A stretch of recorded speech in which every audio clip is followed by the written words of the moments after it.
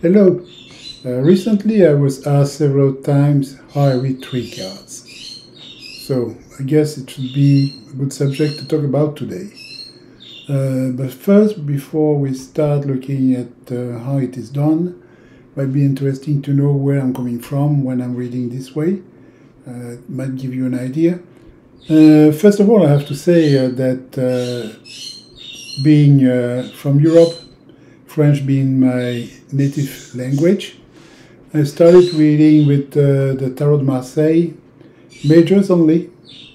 And as I live in the United States since about 25 years now, at some point I had to look at what people were talking about here, the Rider-Waite. It was before all these Facebook groups and so on. I don't remember exactly when I got my first Rider-Waite. It was maybe 2004, 2005. And at the same time I bought the deck, I bought two books. First one was Richard Pollack, 78 Degrees of Wisdom, which gives you a good idea of what the meaning of the cards could be. And I bought also this book I'm going to show you. It's Robert Place, Tarot, History, Symbolism and Divination. Very great book. And in it, in the last chapters, he describes his reading method, which is basically how he reads tree cards.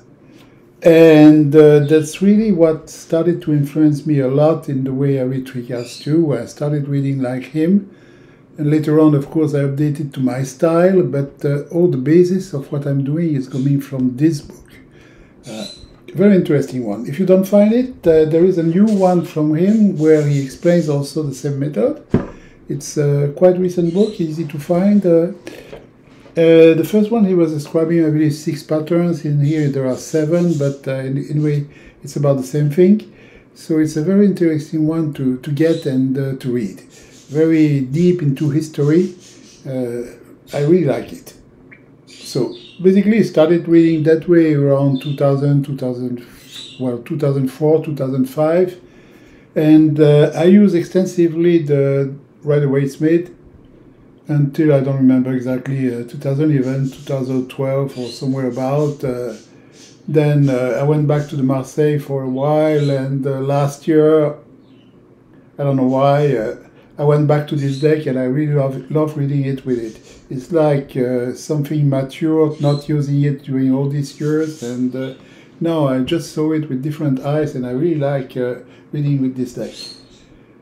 So that's basically where it comes from. So this is where my reading method is coming from. Since then I saw also that quite a lot of people are using the same kind of way of reading. You get Enrique Enriquez, Camelia Elias, they're both doing it with Marseille, Yoav Bendorf, and also recently I saw Tom Benjamin reading the same way.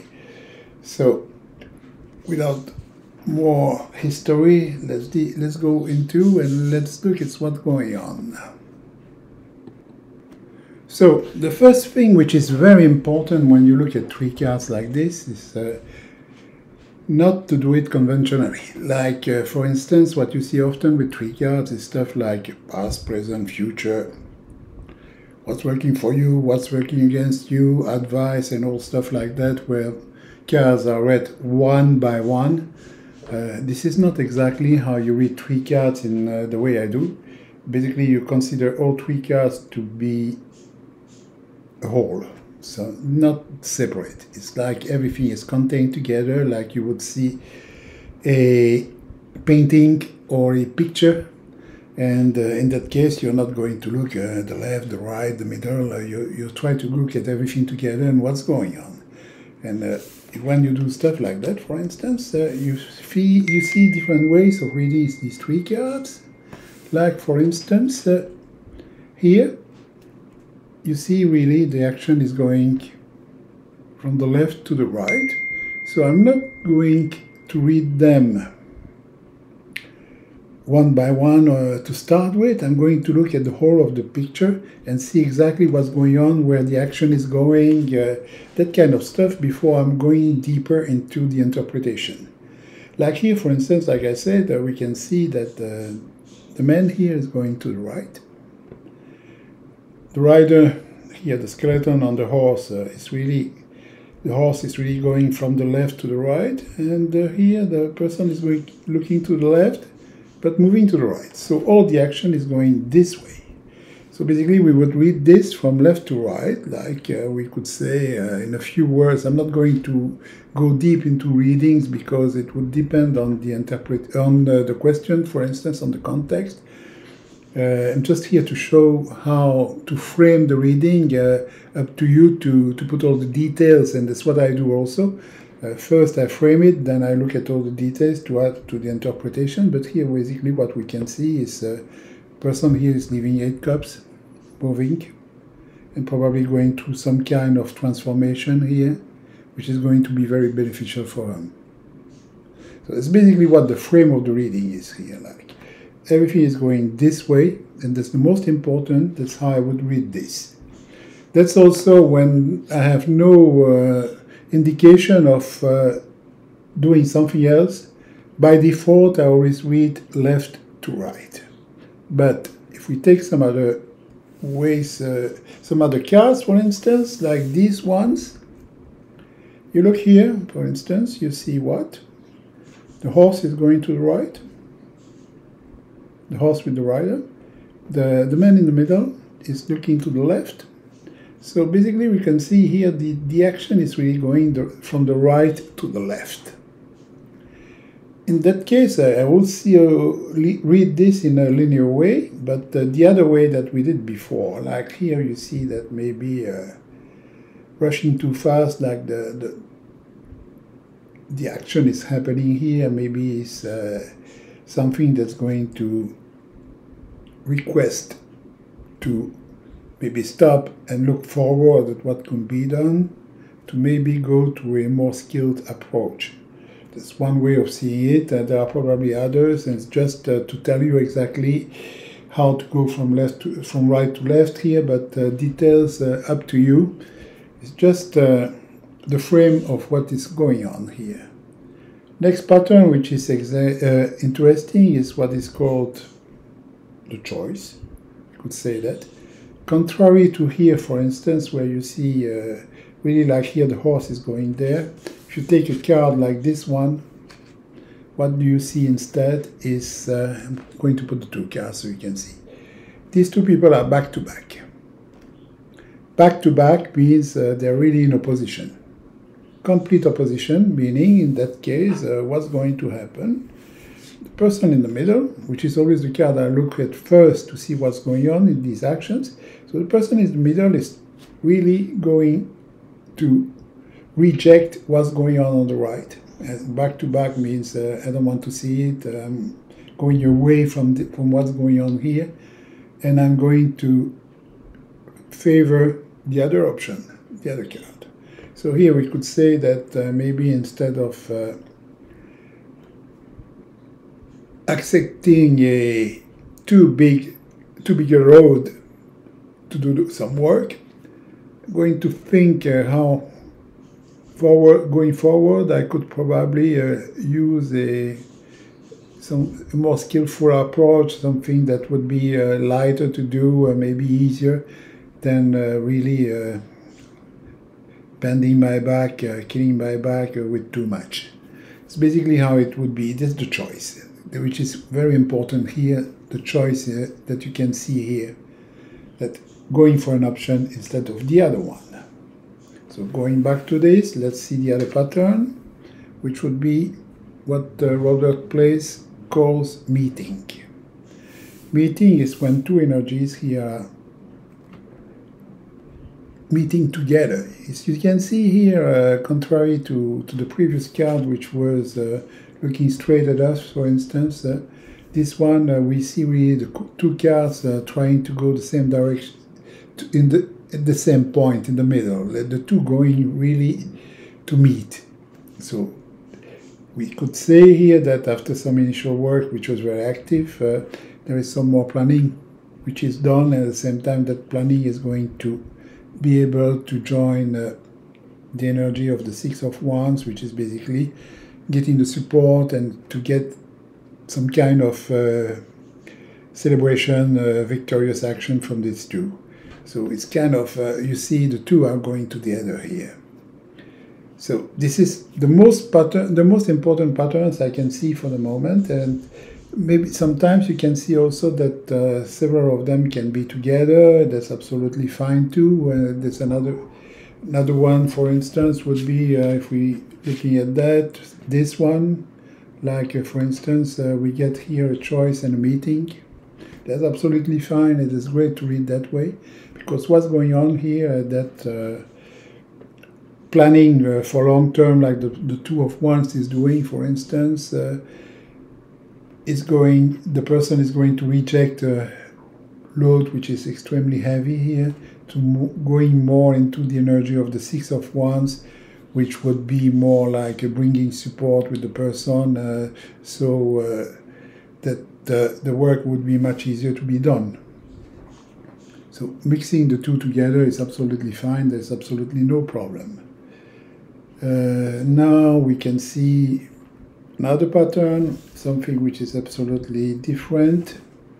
Like if you find a card like this one in the middle, for instance, where you don't see the person going left or right, you have absolutely no idea where it's going, you could see several things happening.